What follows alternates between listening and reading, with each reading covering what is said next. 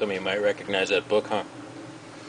Anyway, this is the magnet from that small free energy coil that's got the smaller coil that comes up off the center of it, and then two alligator clips off the ends, and a load connected across the clips.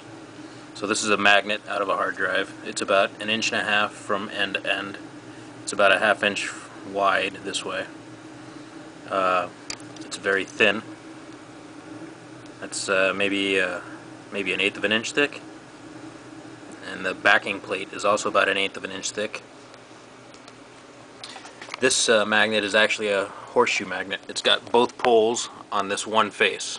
There's a north and a south on this face, and it creates a very tight field right here that fluctuates, as you can see with this MagnaProbe.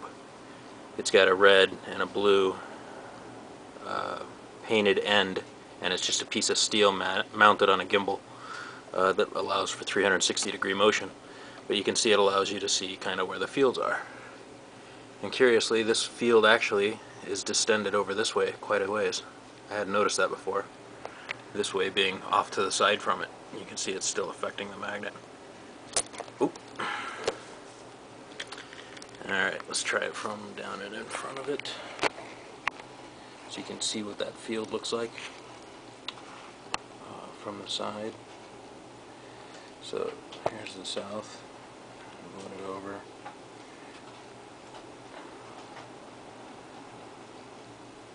You can kind of straighten that up. You see there's a point right there where it just snaps. That point is probably where that coil that's sticking straight up on the other coil that's going horizontal is located, most likely, I would expect. The other curious thing, dang it, to note is if you go underneath this and try and run it, there's not much of an attraction.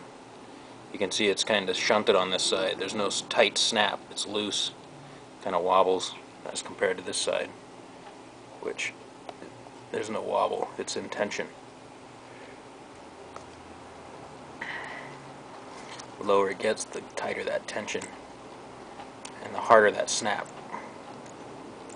Right across, there's a plane right here that shifts in between the poles, and the plane that generates down here on this flat U magnet, which makes you wonder if an actual U magnet would work there, because you could just use the U magnets, two ends come up, run them across a coil, and run another coil off the top, and that might emulate this, except it wouldn't be probably a neo U magnet, which means the field shape and density would be different.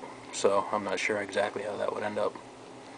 But I mean, this, you can see that it affects the actual MagnaProbe a good couple inches above, at least out to the point where, you know, the magnetic field's split plane here is maybe sitting on that small coil, causing an increase of velocity the closer it comes down into this tension area.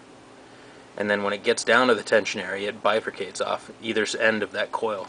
Part of the energy goes off to the south, part of the energy goes off to the north, and out it goes into the load to recombine and provide work as the light.